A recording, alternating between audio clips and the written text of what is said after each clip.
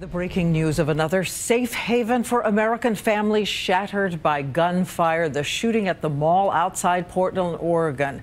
Those eyewitnesses describing a man with a white mask, body armor, a semi-automatic rifle, the gunshots ringing out one after the other as families were trapped near familiar places, names like Macy's and Olive Garden. It is still a developing story. The news is still coming in, and for the latest on who was shooting and how many were killed, ABC's David Wright has these breaking details right now. David. Good evening, Diane. This is, as you say, a developing story, but here's what we know so far. At least one person killed, possibly more, others injured in a mall shooting, a shooting that apparently broke out near the food court of the Clackamas Town Center shopping mall. It happened this afternoon in a plaza busy with holiday shoppers, including many children. Police say the gunman has been neutralized. Unclear if that means he is in custody or dead. It was just before 3:30 this afternoon when shoppers at this Portland area mall heard shots ring out and people started running for the exits. Started my shift at 3:30. I got there about 2 minutes early. I walked through the food court, went downstairs to my kiosk, which is right below the food court. When I got there, I was talking to my employee. All of a sudden, we heard a big bang. We covered our ears and we got down.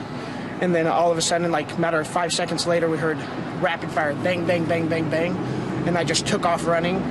I mean, I don't know where my employee is. I heard she's still inside the mall. Witnesses described a man with an automatic weapon wearing camouflage clothing, possibly body armor and a mask. Many were on the phone with ABC's affiliate K2 in Portland, locked inside the mall, describing the terrible scene of events as it unfolded. One said the mall Santa Claus dropped to his knees to avoid the gunfire. We actually are currently locked inside of a store in the mall with about 10 people.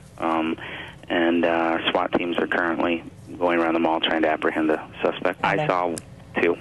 You saw two people shot? Mm-hmm. How serious? We had to bring sheets out of our back room for them. So it didn't look like they made it? No. One shopper tweeted out this photo from inside a locked store.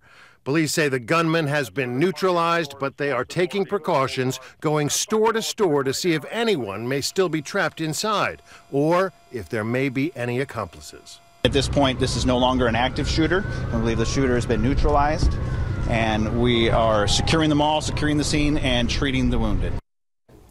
Police say the crime scene has calmed down considerably, but no indication yet who this gunman might be or what his possible motives might be, or even his MO. Was he shooting randomly or shooting at targeted individuals?